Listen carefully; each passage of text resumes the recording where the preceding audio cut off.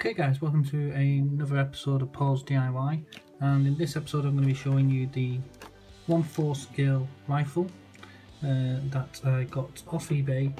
It's come all the way from America, and this is a die cast metal, and the detail on this is spot on, even down to the little tiny rounds that go into the magazine. I've already had this out and assembled, but I just thought I'd like to, because I'm not impressed with it, put it back in the box and I'll just do like a tabletop review of it. So let's get it out. Okay, that's the rifle out of the box, and the first thing I'm going to show you is the magazine. And as I mentioned, all these are made out of die cast metal, and they even have brass rounds that come with it. It only comes with 3.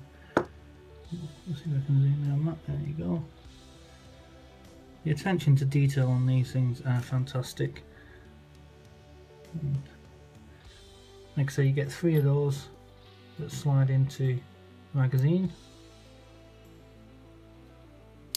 like so. And that is the iron sight. As I mentioned, I've already had this together, but once I put this on I couldn't actually get it back off, so I just left it on. And just show you on the other side, if you pull back the mechanism there, opens the dust cover, and when you attach the magazine, so once the magazine's attached, you can actually you can see the rounds in the chamber there. It doesn't actually pick a round up. And that's the trigger. So let's put this together. So first off, let's put the iron sight on, and that just slides on like so, and then screws into place like that. And then this is the arm, and that just slides on like so, and then that slides into there, and they have a little pin that you have to pull out, and it just slides in like so, and then that pin goes back in, and that is a rifle assembled. Now you can take the end off here if you want to, and attached, I think that's supposed to be like a silencer, and that screws onto the front there.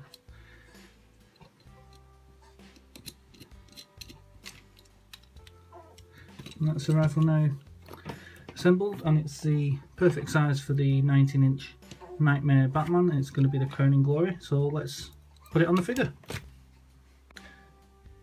Okay, I just wanted to quickly show you the rifle that I use for the 12-inch Knightmare Batman. It's very similar to the one I'm using for the 19-inch Batman, Knightmare Batman, but this is the rifle I was originally using for the 12-inch Knightmare Batman.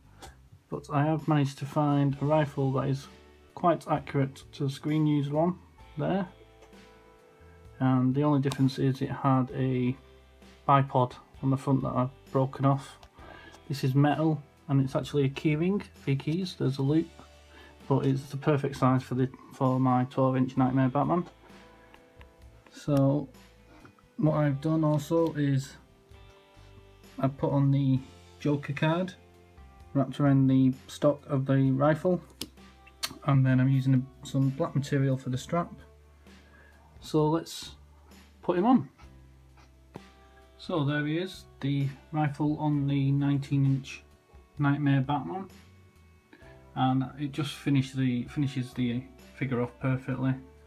Now, because of the lack of elbow joints in the figure, I can't actually put the rifle in his hand so that he's holding it in both hands, because this arm won't go up to the handle. So I'm just resting it in the one hand. But that is right now the Knightmare Batman fully completed, with the die cast metal 1/4 scale rifle and this is by far probably one of my favourite custom figure makeovers. This was just a quick video to show you the rifle and the figure complete.